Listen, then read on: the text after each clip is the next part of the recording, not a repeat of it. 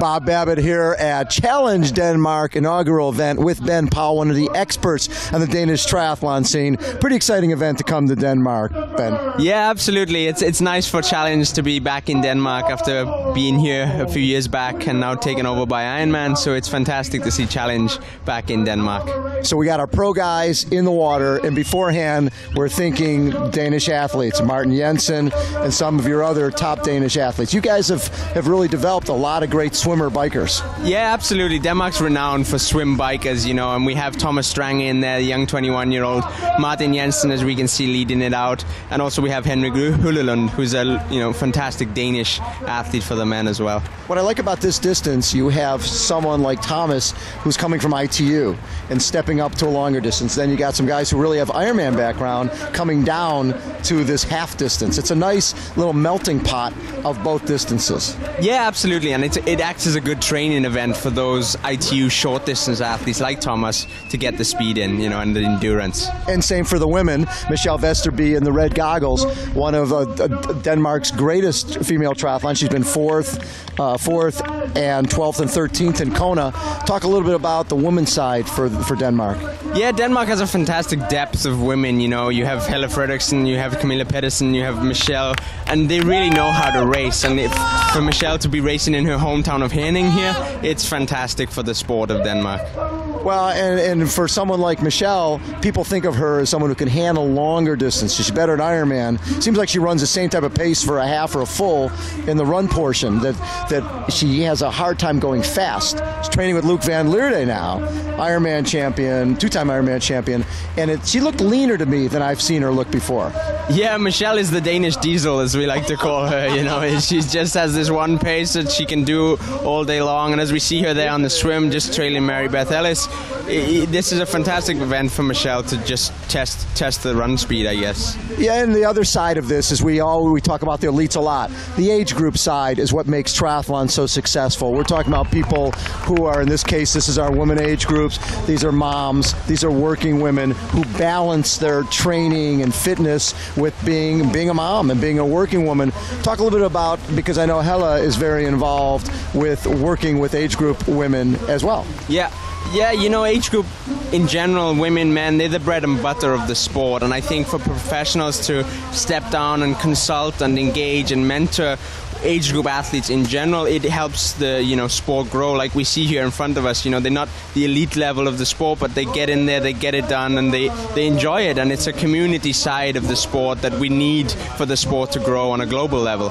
And the other side of that is, here's our elite guys coming out of the water, and the sport has gotten so fast now, you cannot have a weakness, not just swim, bike, run, but transition.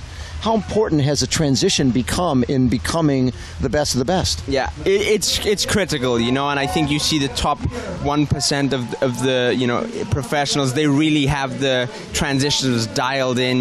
They know the routine from when they get into the transition to when they get out. When they take the goggles up, is it goggles up first? Is it hat off? Is it zip down? They have that routine dialed. And as we see here, some they panic, they struggle, and they can lose a lot of time in transitions. So you really, really have to get it dialed in and get it, known what you're going to do in and out and get on with it. Yeah, and it's minimalist. In days gone by, people would go into a changing tent.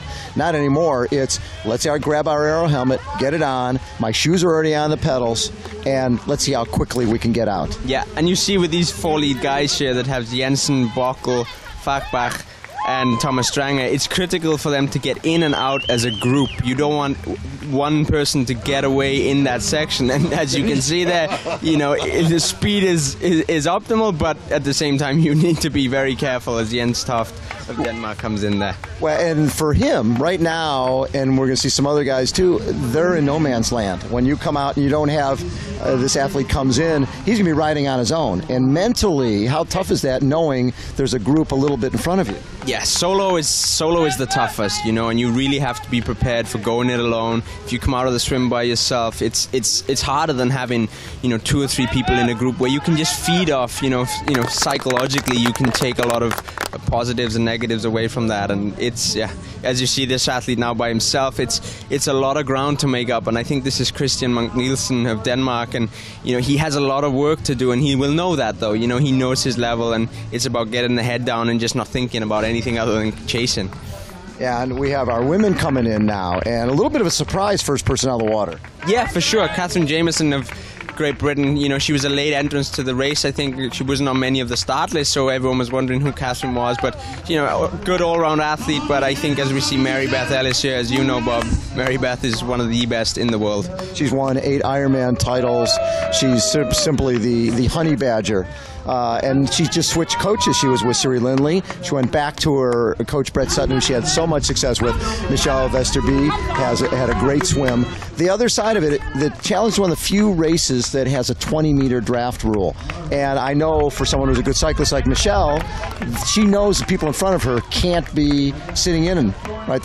Mentally, that has to be helpful. Yeah, for sure. If you're a strong cyclist, the 12-meter rule, which has been the norm, there's an advantage to sit in at 12 meters. So if you come in a pack and you're a strong cyclist, it's hard to get away from people with 12 meters. But with 20-meter rule, as we see here today, it really allows the strong cyclists to really, ride their own race and potentially get away. So we talked about fast transition. Now we're looking at what we would call maybe a little bit slower. Putting socks on, you don't see that very often. Then also putting a shirt on, looks like a cotton shirt, after having a wet body, putting your helmet on first, and then deciding to pull on, oops, wait a second, where's my shirt, I forgot to put that on. Yeah, I guess it's all personal and it's all choice, but I think this athlete, Eloise Crawley, she's actually from Wales in the United Kingdom. Wait a second, it's like you, she's from Wales? Yeah, that's correct. Yeah, is that you coaching her? No, she's from Wales. So Eloise obviously was fearing the cold there, I think. I love that.